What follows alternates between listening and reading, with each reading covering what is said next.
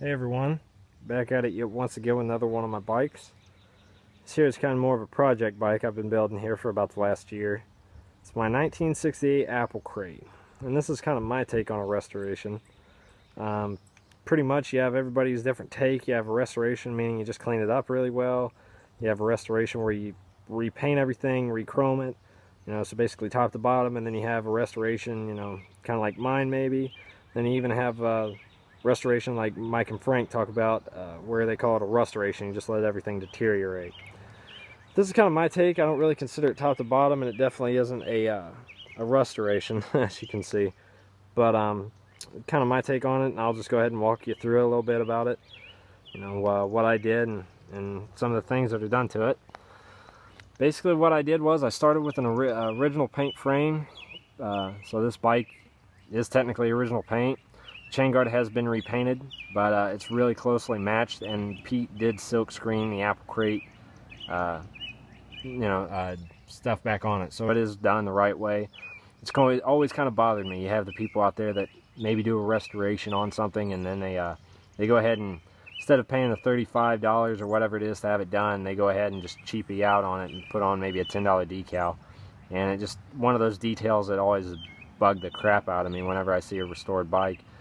But that's pretty much what I started with. The neat thing about this frame is that it was actually sold at a Harley-Davidson dealership. My phone probably isn't the greatest about capturing detail, but it says Harley-Davidson and authorized dealer. And the location of the dealership has faded off over time. It's probably just a company-wide thing they did. They just printed out a bunch of decals. They probably stuck them on the actual motorcycles, and probably didn't think too much of it about fading over time. But went ahead and, like I said, I picked up actually the stuff, some of the stuff, just pieced it together. I got the frame, the chain guard, the rear hoop, the tire, the seat, and I'm thinking that may be it from all the same guy on Schwinn Bike Forum.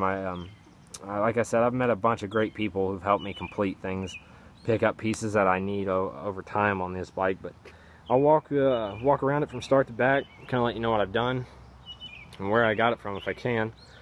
The handlebar grips are original.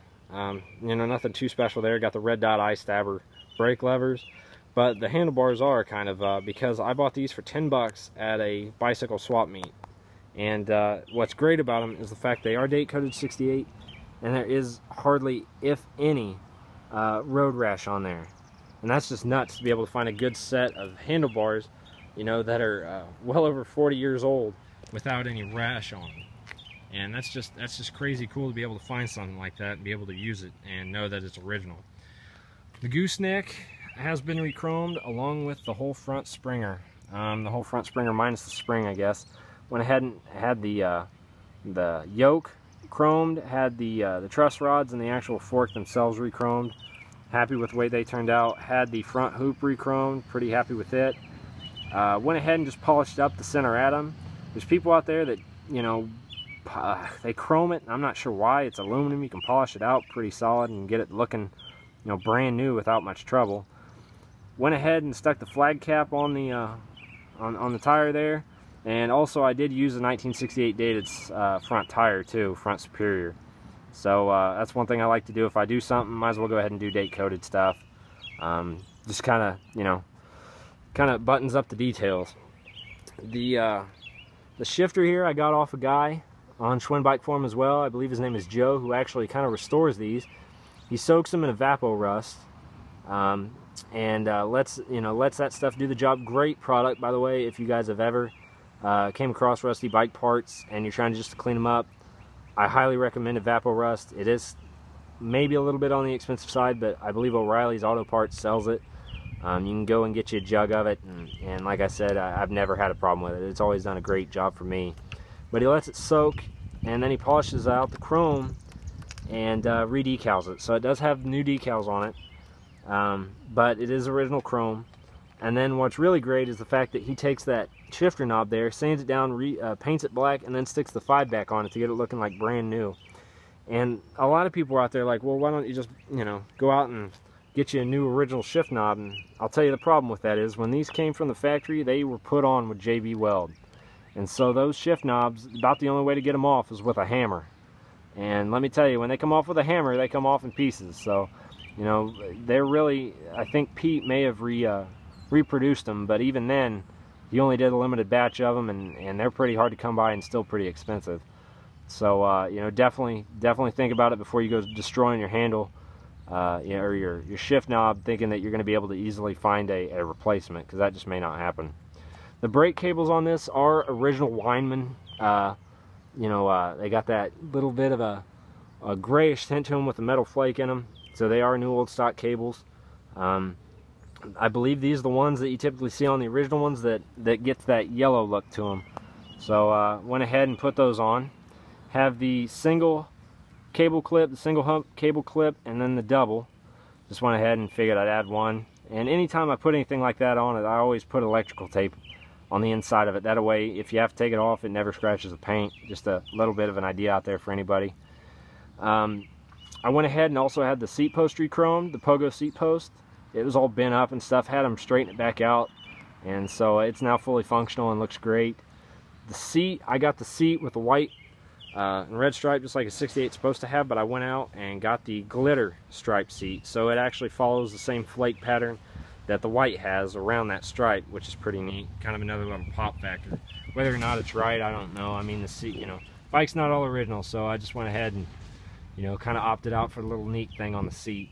The pedals are original pedals, but they are in extremely good condition. They have the end caps on them. I know my phone's not great about capturing detail, but there's no rash on those. You can still see the Schwinn cross very, very vividly. The seat post there is actually an original seat post. I got it, I had to drive about an hour and a half away to get it, but it came with all the hardware, and so I felt like it was well worth the drive for what stuff was going for, just without even those clamps down there. So got a pretty decent deal on it. The rear fender, I believe, is re-chromed, but I got it off the same guy that I got the frame off of. I just say that because those rear fender braces there aren't CAD plated like they're supposed to be. So just a little trip factor, kind of bugs me a little bit, but you know, I'll say this bike isn't all original. I'm just trying to make it as close as I can with the best stuff available, and so it'll suffice for now, but I may end up changing it later. The rear rim is original. Went ahead and also wrapped it in an original 1968 dated redline slick. Now these things are incredibly hard to come by in good shape. You've may have seen the front superior redline that's sold on eBay. I believe it sold, it may not have met reserve, but it brought like 850 bucks. Now the rear slicks they don't command that much money, but they do command a lot, and finding one that's, you know, in great shape like this is just something that doesn't cross your path too much. I was lucky to have the guy that I bought the frame and everything else off of help me score this, so definitely appreciate that, and just gives that little cherry on the top, really, for me, in detail and making the bike look like it's actually supposed to. The derailleur is original. I actually got lucky and picked that up at a swap meet for like $2. It was laying in a box. I'm not sure if the guy knew what he had, but I mean, those are even silly expensive in a lot of senses. The rear brake caliper I paid like $10 for, and it is the correct 1080 style. It is the 1080 before they went to the 3.6, so they're the same thing, but the 68s I've always found have the 1080 on them, so I went ahead and got that detailed out also.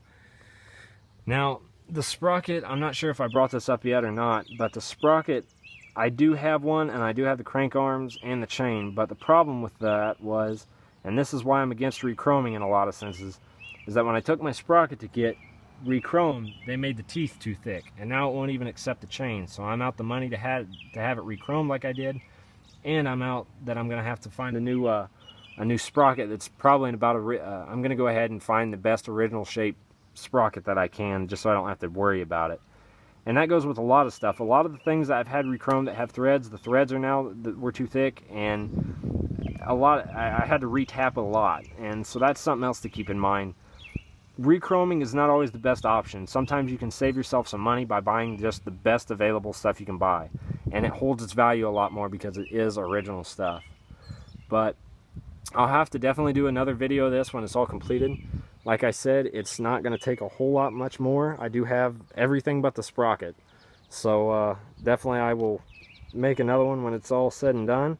But figured I'd go ahead and share a little bit of it now while I got all my other bikes out. So I want to say thanks for taking a look. Go check out my other vids, some of my other bikes, and you all have a great day.